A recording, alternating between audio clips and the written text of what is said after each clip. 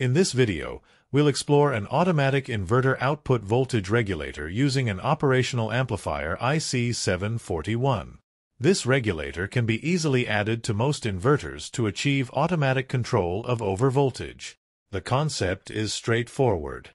When the output voltage surpasses a predefined unsafe limit, a circuit built around the IC741 is triggered. This, in turn, continuously switches off the inverter's power devices, maintaining the output voltage within the desired safe range.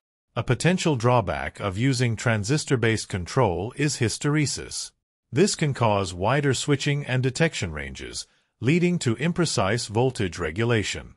Op-amps offer a significant advantage in accuracy. They can switch the output regulation within a very narrow margin, ensuring tight and precise correction.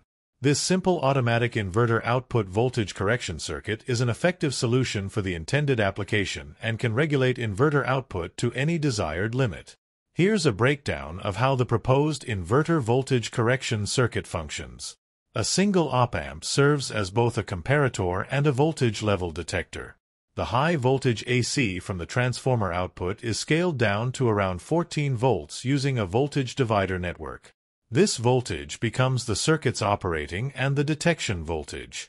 The voltage divider output proportionately reflects the variations in the actual output voltage. Pin 3 of the op-amp is set to a DC voltage equivalent to the desired control limit. This is achieved by feeding the maximum voltage limit to the circuit and adjusting a 10K preset until the op-amp output just switches high, triggering the NPN transistor. Once this setting is complete, the circuit is ready to be integrated with the inverter for automatic output voltage correction. As shown in the diagram, the collector of the NPN transistor needs to be connected to the gates of the inverter's MOSFETs responsible for powering the transformer.